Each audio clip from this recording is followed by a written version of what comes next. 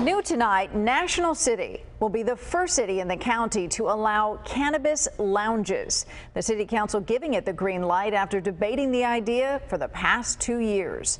Fox 5's Jeff McAdam joins us live from the marina to show us where they will open up. Jeff.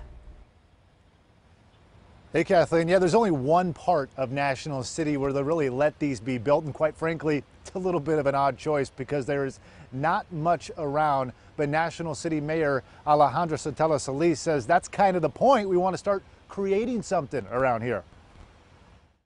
In the next 30 days, this industrial part of National City will welcome its first cannabis lounge. We're still developing that whole area. So this could really, again, it could become a destination. National City Mayor Alejandra Solis says City Council plans to approve permits for as many as 3 lounges and 3 dispensaries to this small 2-block stretch of National City, just west of I-5. Let's just say it's kind of like a bar where if you wanted to do a tasting, whether it be a beer or a wine, craft beer, you choose your product, you'd be educated on the alcohol content, where it was made, a little bit about it, the flavor, and then you go and we're able to enjoy.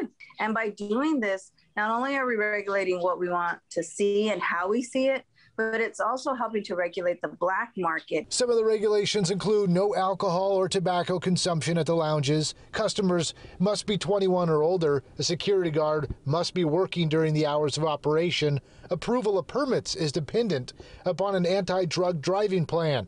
And a reminder that lounges can sell food. In fact, Solis hopes infused food may become a popular option.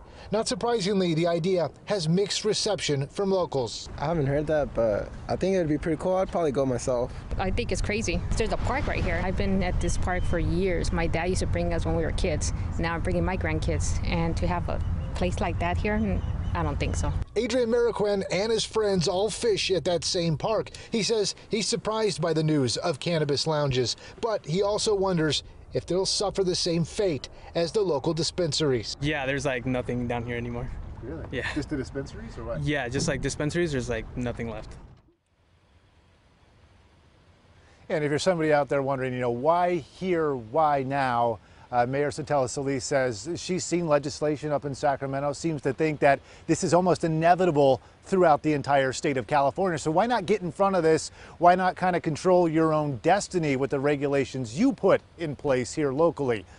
From National City, Jeff McAdam, Fox 5 News. All right, it's a story to follow and see how it progresses. Thank you so much, our Jeff McAdam tonight.